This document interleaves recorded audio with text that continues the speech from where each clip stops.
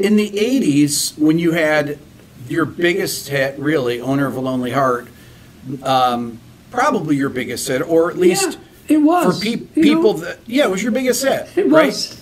I mean, that was one of the biggest songs. I mean, it's one of the biggest songs ever, but one of the biggest songs of the 80s for sure. Yeah. And it was interesting for me because I grew up, in the 70s. I was in college when that hit. Yeah. And seemed like there was a whole new group of people that experienced Yes for the first time then. Yeah.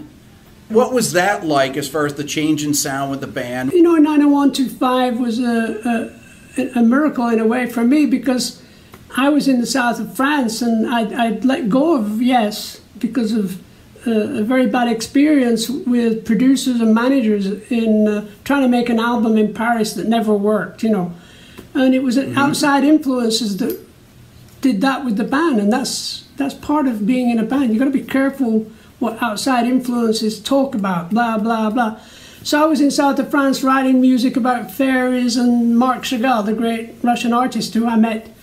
And then I went to London, and Chris called me up. And I've been listening to the radio, by the way. There's one of the best radio stations in the world. It's called FIP, F-I-P, out of Paris.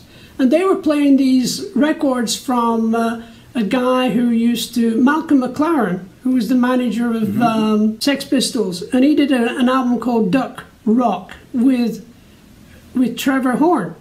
And Trevor Horn was the bee's knees as a producer at that time. He was having hit records, and he tried to be in Yes for a while, which is really not the best gig for him. And he had started working with Trevor Rabin, Trevor Horn, Chris Squire, Alan, and Tony.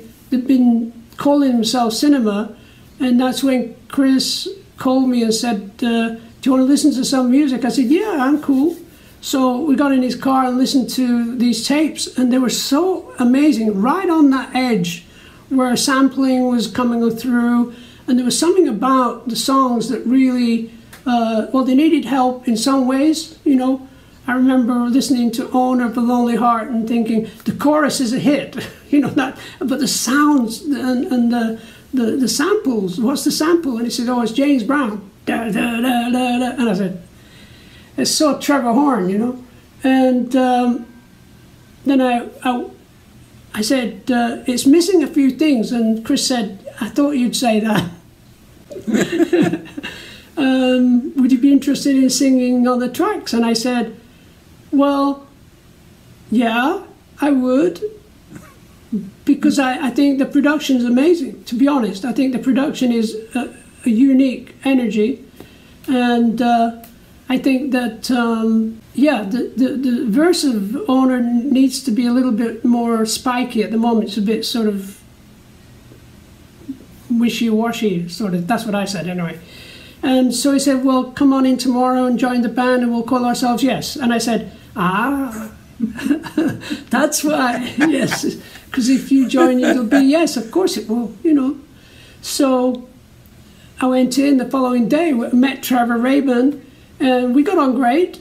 I realized he was a very talented musician, guitar player and everything, songwriter. And so we started working on the verse for Owner of a Lonely Heart. And I said right away, it should be da-da-da, da-da-da. Because you got da-da-da, da-da-da, da-da-da. Move yourself. You won't understand. Never thinking of the future. That's how I work. I sort of mimic what I'm going to sing. And he had, oh yeah, I'll just help. And he wrote the second line. And then, we got through the first verse, and Trevor Rabin said, you get on with it, because I'm going to have some lunch. And I said, okay, I'll just get on with it. And I just carried on writing the verses, and Trevor Horn helped a couple of times.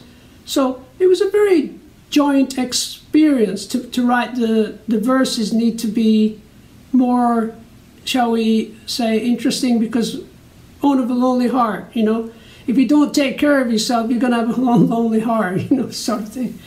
So it was a great experience to join the band again in the 90125 time and go on tour, total spinal tap upside down it was. You know, it was amazing. It was. Thank God I saw Spinal Tap before we started touring. Because I would have been so serious about it. But after that movie, I just said, forget it, you know. I'd like to take a second to talk to you about this channel. This is actually Rick Beato 2. I've had it since the beginning of my main channel, and many of you are not subscribed. As a matter of fact, 87% of the people that watch this channel regularly are not subscribed. So I encourage you to hit the subscribe button on this channel and on my main channel.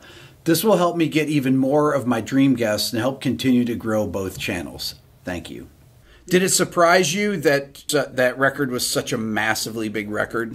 I just knew the owner was a hit, and it's a question then of how they're going to project it. And you know, we had a couple of guys came along and make a video on top of a skyscraper in London, and we're all dressed up in suits, and then we become eagles or snakes, and it's kind of a fun video. And I thought, well, the new world is MTV.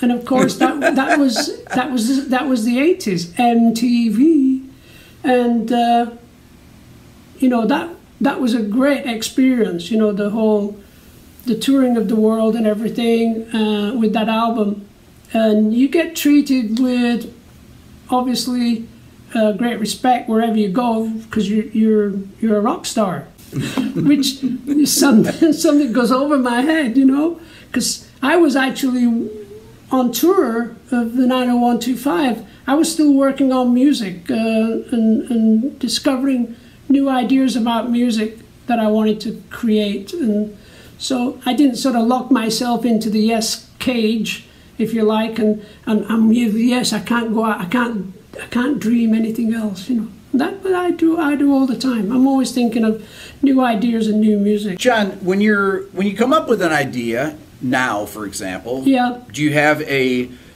rig that you use that you or do you use voice memos? Let's say you have a melody idea. What do you do? How do you put it down? How do you keep track of things? You just remember. Yeah, because what I found out was no matter what, that song is not going to go away. When 5 years later, you're thinking, oh, what the hell is that song I keep hearing? Oh, I'll write it. I'll record it. And you know, you come back later with the music that you wrote. I've just finished a piece of music for Christmas that I wrote 1981, and it's a sort of orchestral piece, but I'm putting lyrics to it now, just trying it out, just for a gift for all the fans. Put it on YouTube.